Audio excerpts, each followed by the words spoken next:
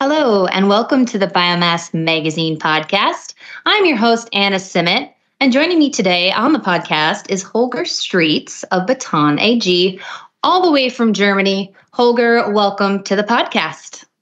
Hi, Anna. Thanks for having me. Absolutely.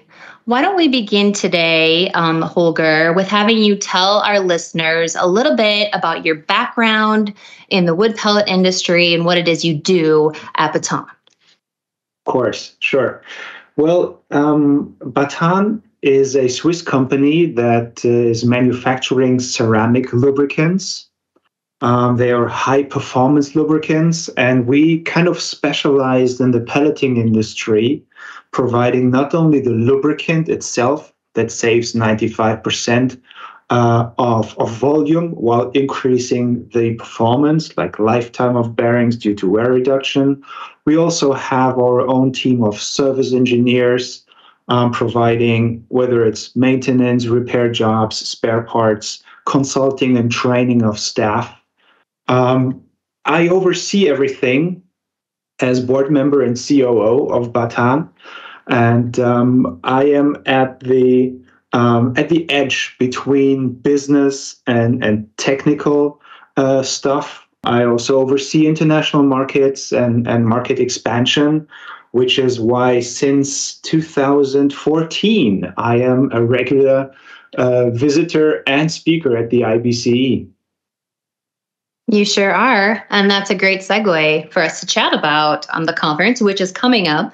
It's February 28th through March 2nd in Atlanta. You'll be there speaking on a panel as usual, and I'm really looking forward to this year's panel. It's called An Overview of the Art of Making Wood Pellets. So let's talk a little bit about this two-part question. First, why don't you explain a little bit who might be particularly interested in the panel and why? And then how about moving into sort of an overview of what to expect, who's on the panel, and what are they going to be chatting about? Absolutely. So it actually started last year when we were in Jacksonville at the IBCE 2022, where Mike Kersey, Timo Müller, and Jason Kessler and I had a panel together.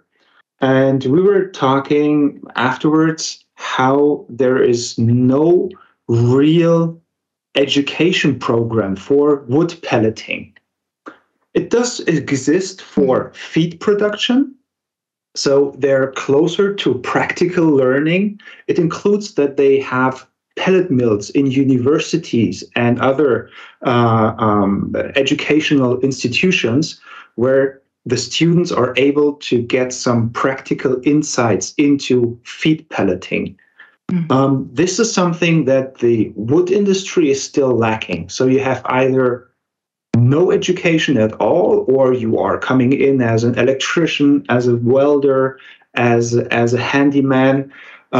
So we thought, why not put something together which is like a pelleting 101 that follows the whole process. So everybody who works in a pellet plant at a certain spot, whether it is material intaking, handling, size reduction, the pelleting process itself, or the cooling and storage, or you're on the maintenance team, we want to address all those people, whether they are newcomers and they are trying to expand their knowledge to different parts of the facility, or also for seasoned professionals to get a better insight and some food for their brain to think about some improvement aspects. There will be with me together Kyle Hoffman of CPM. He will start with the material preparation, which is basically everything from receiving the raw material, either cleaning it if you work for residential heating, because then you have to debark your locks. It is about size reduction, about conveyors, mainly about hammer mill performance and maintenance.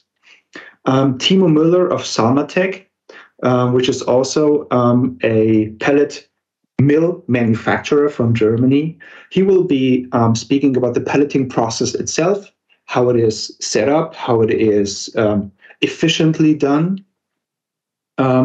He will be followed by Jason Kessler of Kesco. I think he's very well known within the industry. He will be speaking about cooling and storing pellets and the tweaks and hiccups that can occur, and where you have to be aware of any upcoming or potential issues you might have.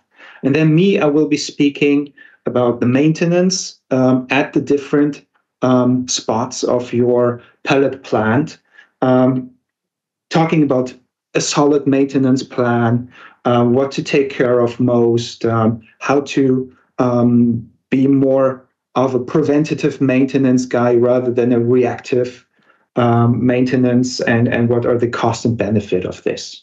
Mm-hmm. Sounds like a very well-rounded panel. Holger, obviously we have time constraints with these panels. If there was anything else or another component you could add to this panel, what would it be? I would add maybe packaging section, because whether it is bulk or bags, there is a huge difference, of course. It's much easier to just bulk fill your either rail wagons or trucks, but when it comes to bagging, it's an art of itself. Of course, there's a lot of issues that can happen, but this maybe would be something to add. Thank you. Great answer. So my final question for you, Holger, is I know that you travel quite a bit in your job. What's your favorite part of traveling internationally for work?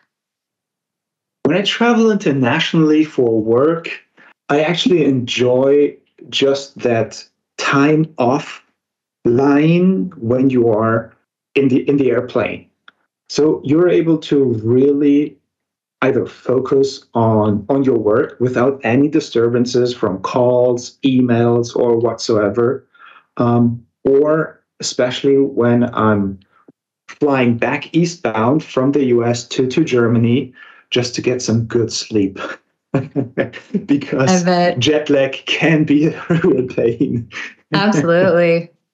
Well, I think with that, we'll wrap it up, Holger. Thank you so much for joining us today. I really look forward to catching up at the conference and to your panel. Yes, perfect. Thanks a lot, Anna and Danielle.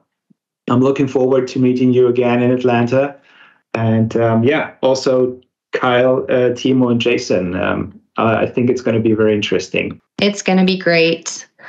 So thanks again. And to our listeners, learn more about the conference at www.biomassconference.com. Pellet producers do get in free. Thanks for tuning in. Until next time.